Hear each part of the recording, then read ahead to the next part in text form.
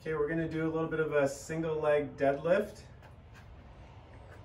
Okay, so it's important, just have a slight bend in the knee that you're standing on.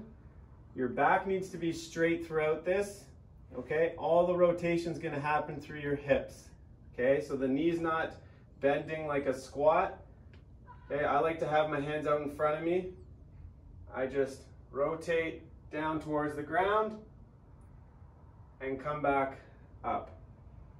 Okay, a few things to look out for. If you feel your hips open up, we want to try to correct that.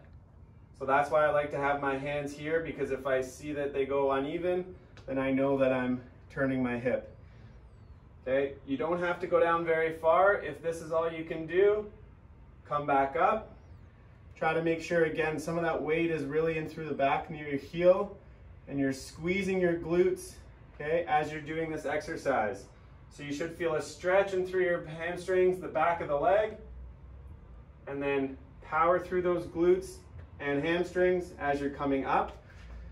Another thing you want to watch out for is when you're going down, if you do kind of feel or see this happening, we don't want that. So just try to keep this as fixed as possible, going straight down, come back up.